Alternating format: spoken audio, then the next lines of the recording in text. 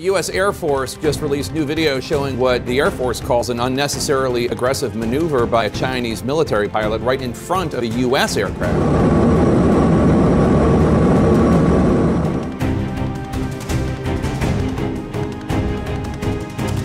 By selecting 4 new Enhanced Defense Cooperation Agreement (EDCA) locations in the Philippines, the United States has made a bold and controversial move that has ignited debate about its broader geopolitical objectives in the Indo-Pacific region. Beneath layers of diplomatic maneuvers and strategic secrecy, this decision has raised significant questions regarding the true motivations behind these choices.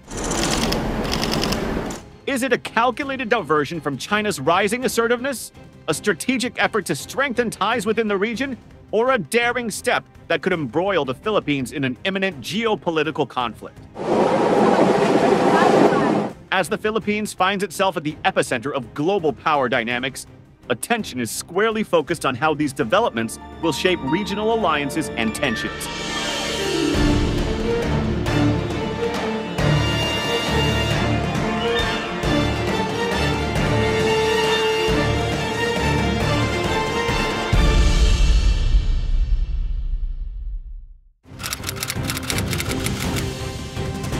The Enhanced Defense Cooperation Agreement, EDCA, is a significant pact between the United States and the Philippines aimed at bolstering the military alliance between the two countries. This agreement allows the U.S. to rotate troops into the Philippines for extended periods and construct and operate facilities on Philippine military bases, which can be used by both American and Filipino forces. Importantly, the EDCA prohibits the establishment of permanent U.S. military bases, while the Philippines retains ownership of the sites and access to U.S. ships and aircraft. The EDCA was signed on April 28, 2014, by Philippine Defense Secretary Voltaire Gazman and U.S. Ambassador to the Philippines, Philip Goldberg in Manila, just before U.S. President Barack Obama's meeting with Philippine President Benigno Noynoy Aquino. To our gracious hosts, President Aquino, to the alliance that keeps us strong and free, and to the friendship between our peoples. May it always endure across the ocean and in our hearts. Mabuhay. Despite facing legal challenges and political opposition, particularly from former President Rodrigo Duterte, the agreement was upheld by the Philippine Supreme Court in 2016, affirming its legality and its importance in strengthening the U.S.-Philippine alliance. Ambassador Goldberg emphasized that the EDCA's primary objective is to promote peace and security in the region. The EDCA will increase training opportunities for U.S. and Philippine forces, which will contribute to increased interoperability. It will also support the shared goal of promoting the long-term modernization of the armed forces of the Philippines. The agreement supplements the 1951 Mutual Defense Treaty and the 1999 Visiting Forces Agreement, reaffirming mutual cooperation between the U.S. and the Philippines in enhancing their individual and collective defense capabilities. It allows the U.S. military to pre-position defense equipment and supplies at agreed locations within the Philippines, ensuring that the materials do not include nuclear weapons. These provisions are designed to improve the interoperability of the two countries' armed forces, support long-term modernization efforts, enhance maritime security, and expand humanitarian assistance and disaster response capabilities. While U.S. forces may exercise operational control and station personnel and equipment at these agreed locations, the Philippines retains sovereignty over these sites. Additionally, the agreement specifies that all facilities constructed under the EDCA must be turned over to the Philippine government upon the agreement's conclusion. The EDCA, initially effective for 10 years, automatically renews unless either party decides to terminate it with a 1-year notice.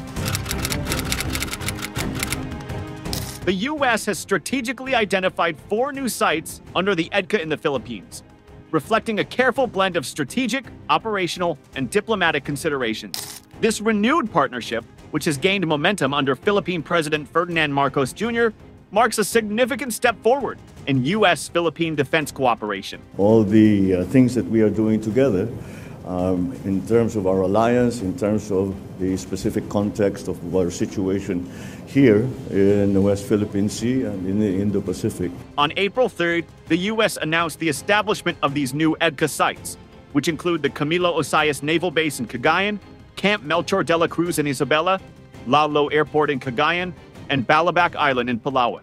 These new sites, along with the 5 existing EDCA locations, are intended to enhance the interoperability of the U.S. and Philippine armed forces, allowing for more seamless joint responses to various challenges in the Indo-Pacific region, including natural and humanitarian disasters. The EDCA permits the U.S. to rotate forces and access agreed-upon Philippine military bases, where they can construct storage facilities and pre-position equipment. However, the agreement prohibits the establishment of permanent U.S. bases. The selected sites reflect strategic priorities. While Balabac Island is near the South China Sea, 3 of the new sites, Camilo Osias Naval Base, Camp Melchor de la Cruz, and Lao Lo Airport, are located in northern Luzon, closer to Taiwan. This positioning enhances the capabilities of the Armed Forces of the Philippines, AFP, for naval and air operations in the Luzon Strait and Benham Rise.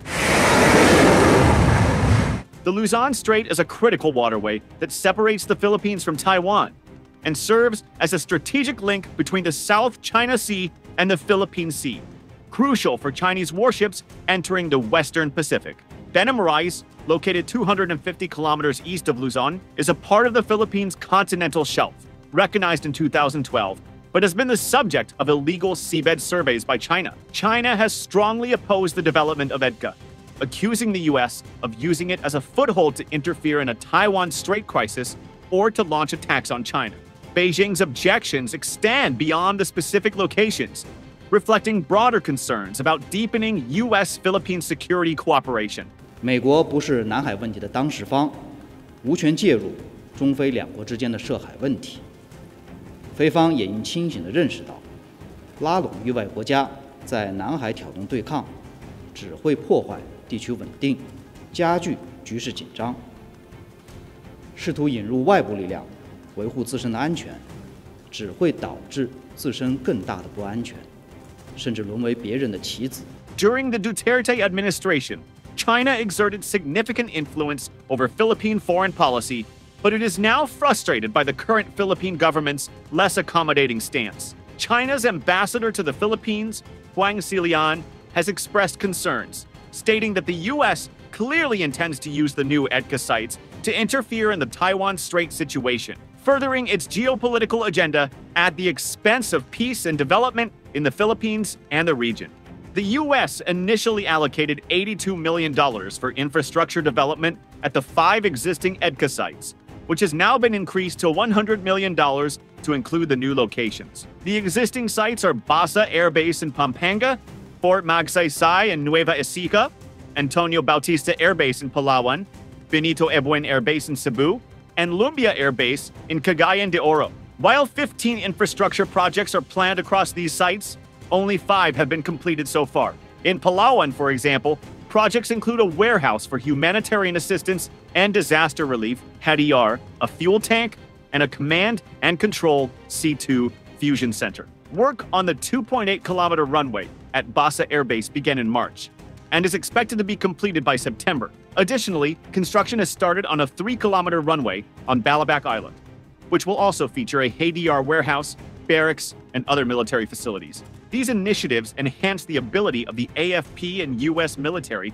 to conduct bilateral training, such as the annual Balikatan exercises, and bolster both nations' resilience for missions like HADIAR and national defense. Despite China's opposition, the U.S. Department of Defense has affirmed its commitment to working with the Philippines on new opportunities that benefit both countries, and additional EDCA sites may be announced in the future.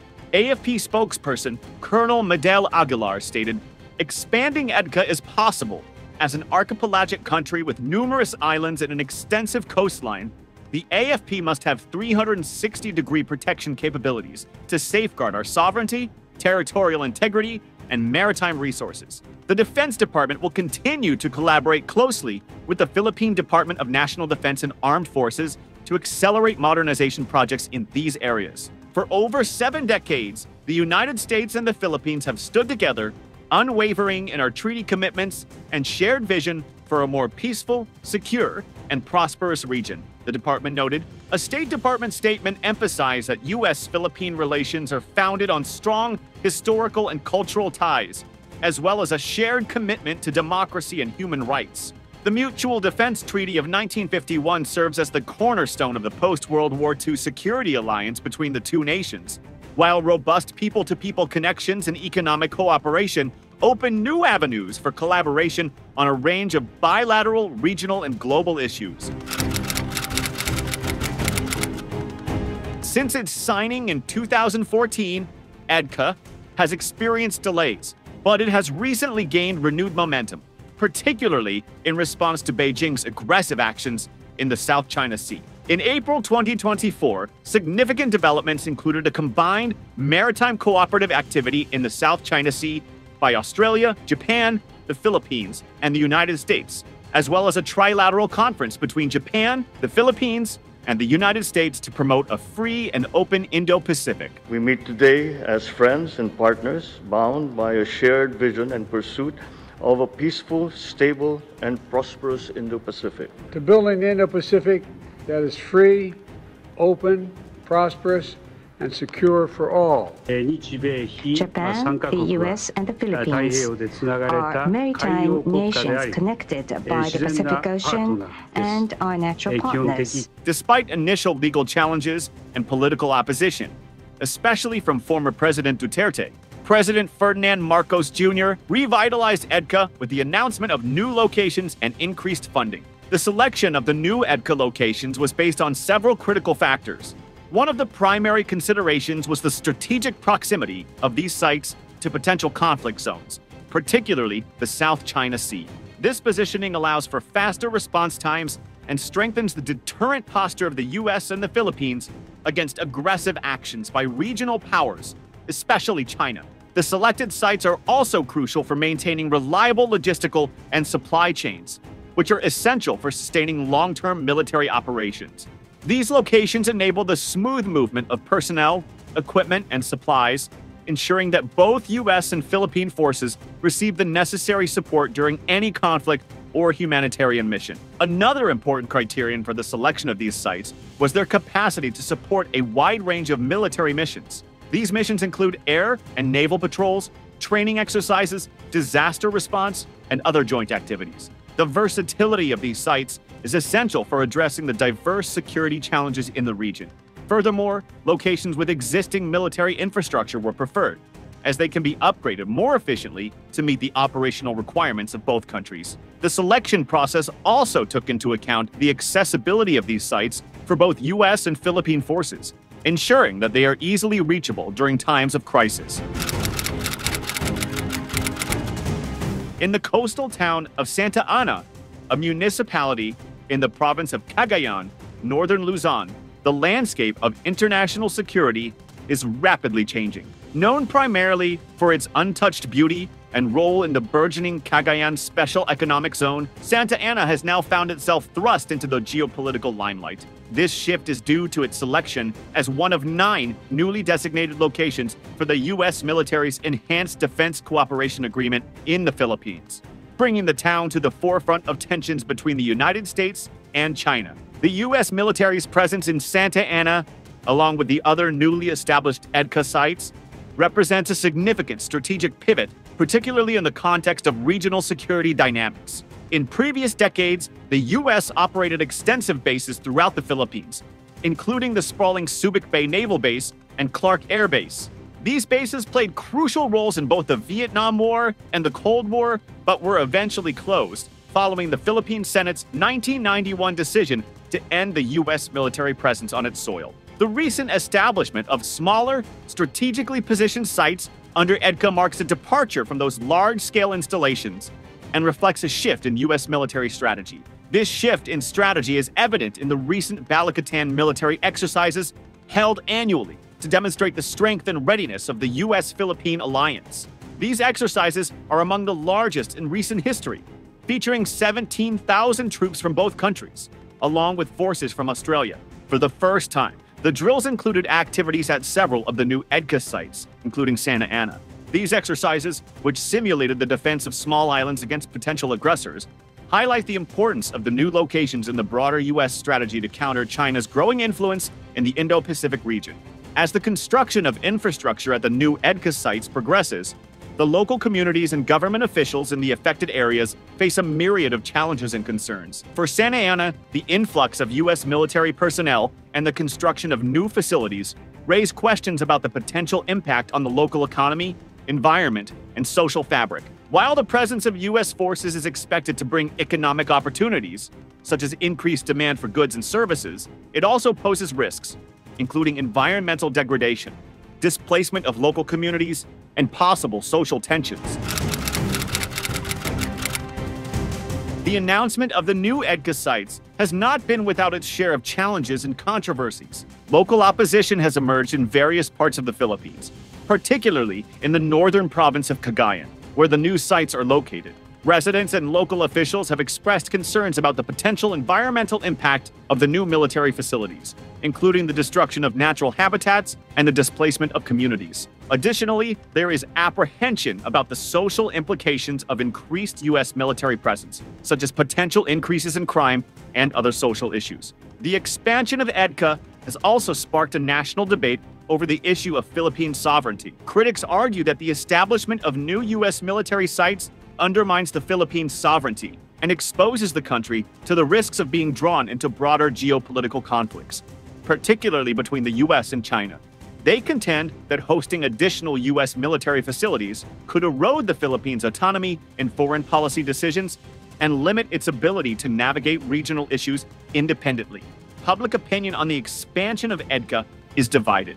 While some Filipinos support the agreement as a means of enhancing national security and deterring external threats, others are concerned about the potential consequences for the country's independence and regional standing. Polls indicate that nearly half of Filipinos are opposed to the expansion of U.S. military presence in the country, fearing that it could entangle the Philippines in global conflicts and diminish its regional influence. The EDCA expansion also has significant diplomatic implications for the Philippines' relationships with its neighbors and other major powers. China's reaction to the announcement of new EDCA sites has been swift and negative.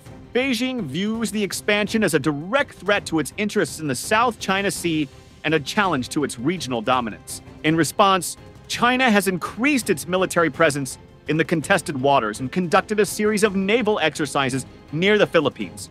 These actions have further strained relations between Manila and Beijing and complicated efforts to resolve territorial disputes through diplomatic means. On the other hand, the U.S. sees the EDCA expansion as a vital component of its broader strategy to counter China's growing influence in the Indo-Pacific. By strengthening its military presence in the region and deepening its alliance with the Philippines, the U.S. aims to deter Chinese aggression and maintain stability in the South China Sea. However, this approach risks escalating tensions and could lead to a more confrontational relationship between the U.S. and China, with the Philippines caught in the middle.